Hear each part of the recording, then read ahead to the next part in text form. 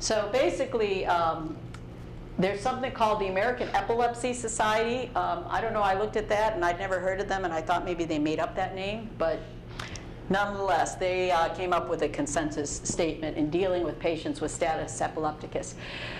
So the idea is that a lot of this is stuff we were doing, but they're talking about a more organized fashion with this, and there are different steps along the way that we will be involved, either as first, sort of the first responders, or else as transferring patients.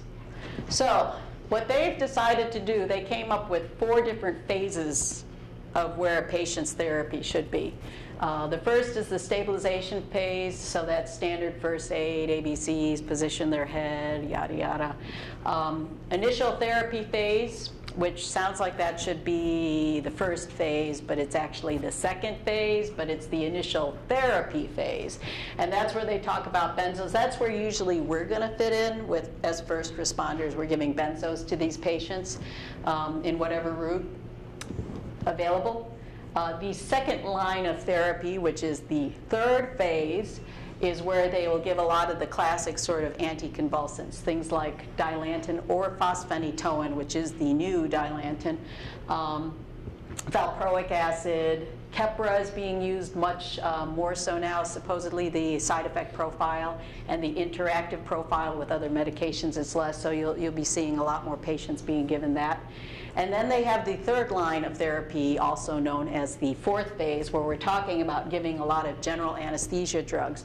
You'll see Verseds there, midazolam, but they're talking about giving it as drips or in general anesthesia type dosing.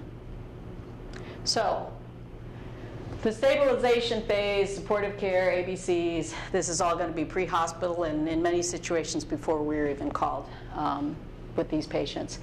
The part that we get involved in is the second phase, which is administering the drugs after 4 to 5 minutes of seizure. Valium, Versed, those all can be administered as we know it. One of the things that's important, and we get sort of used to taking our patients with seizure disorder and like, yeah, they just had another seizure, and yeah, it's probably they didn't take their meds again, and that's the overwhelming majority of them. But it is helpful to know whether it's a situation that it was a non-compliance from the best people could tell. Was there a change in medications? What was the situation predisposing? Was there a trauma before this? Has there been illness? Has there been recreational drug use? Is there something else that maybe is playing a role in this? So the third phase, or the second line of therapy, they talk about a little bit more aggressive support. It's interesting that they're saying D50 and thiamine in all these patients. Certainly part of that is part of our altered mental status protocols. And I find it interesting that they say thiamine, because they actually studied thiamine levels in a lot of the drunks that came in. We were talking about, Wernicke's encephalopathy that's related to thiamine deficiency with patients and can cause altered mental status, seizures, typically in your malnourished drunks. Someone ended up measuring, it was probably some resident's project who thought, man, we keep giving them like bag lunches and turkey sandwiches. How could these people be low with thiamine? And as it turns out, the majority are not. So in this day and age where there's a turkey sandwich for every drunk, they're not going to be low with the thiamine. So that part, at least in Western New York, we probably don't need to rush to the thiamine. However, they talk about the benzos being given, and if it continues, then you go to the Dilantin, which I put the mgs per minute. What's happened is that not only are we stuck experiencing the shortages, so are hospitals. They really are in many ways that are not good for patients. But one of the things is that fosphenytoin was something we could just push, is something that we don't have available as much. So now we have to go back to Dilantin. How many of you have been practicing EMS for close to 20 years? Okay. Do you remember that lidocaine, yeah, that drug, that maybe might be making a little bit of a sort of quasi-comeback? Does anybody remember anything about it being a type 1A antiarrhythmic? Do you remember anything about that? So basically that means that it actually can prolong QT, anything that's in that class. As it turns out, Dilantin is a type 1A antiarrhythmic.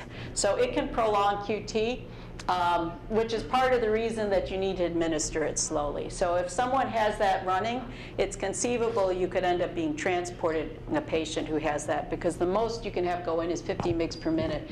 And typically we talk about a pretty respectable load. And then if you're talking about the Buffalo unit, does anybody know about the Buffalo unit?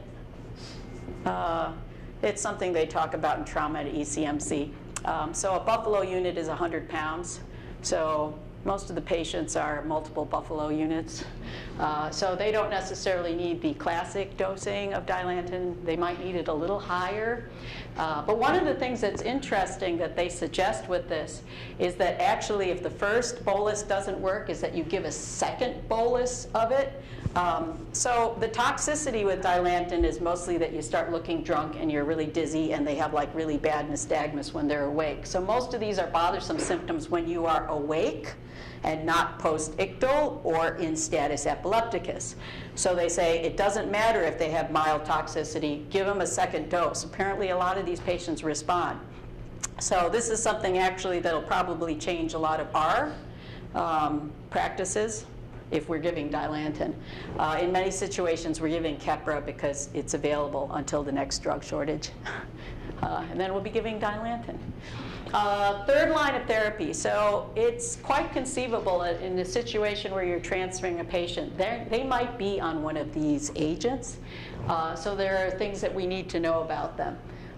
Versed might be something that's given as a drip. The drip could be interrupted, in which situation if that person starts seizing when they're on that, that's easy. We just give what we have usually for a benzo. Pentobarb is something else too that can be given. Propofol, so propofol is interesting. Propofol has become one of the things, especially in pediatrics, that we're giving a lot more for kids in status who are having a hard time breaking. Does anybody remember what propofol does? It killed Michael Jackson, that's right. It's actually an induction agent for general anesthesia, but one of the things that we use it a lot for is procedural sedation. Anybody know about how long it lasts when you give an appropriate dose? Yeah, like a minute or two. For some people, sometimes they have other stuff on board, they might stay sleepier longer, but it doesn't last very long. So the problem is if something happens to interrupt that drip, that person might start seizing on you. And that's within a few minutes. But one of the things with propofol, so actually Buffalo, this is another thing that puts Buffalo on the map. There's one of the kids who was a chronic seizure kid in Western New York that she would come in all the time, and her mom became a big reason why medical marijuana is now legalized, whether that's a pro or con. She was an important person in the availability of it right now. But her daughter, among other problems, she was on about 4 or 5 different seizure meds, and she'd come in status, and we'd have to intubate and paralyze her, and then put her on, pentobarb coma, and just waiting for the seizures to sort of break, and every once in a while getting off of that, seeing on the EEG if she was still seizing, and getting her back on it. So they were getting ready to intubate her once, and they gave her some propofol, and she stopped seizing. Wow. So that ended up getting written up. As it turned out, there were a few other places in North America that had also experienced a similar thing. So there was a cadre of maybe a half dozen that had written this up, and we were among the first ones that stated this. And so now it's considered a standard of care as a third therapeutic line. So you might have patients who are on propofol. Ketamine infusions, they've also been used with some success. As far as why it works, it's sort of interesting. Ketamine is actually just a dissociative agent, so it separates the cortex of the brain, which is where a lot of seizure activity originates, from the rest of the body. So whether it's truly stopping the seizure or decreasing the rest of the brain's irritability to it, not certain, but it does seem to decrease activity. So some of the side effects of these drugs, important to know because these are the patients that we're transferring and transporting. Pentobarb, if they're not intubated, they can get apneic, especially if they got benzos first. Versed, apnea.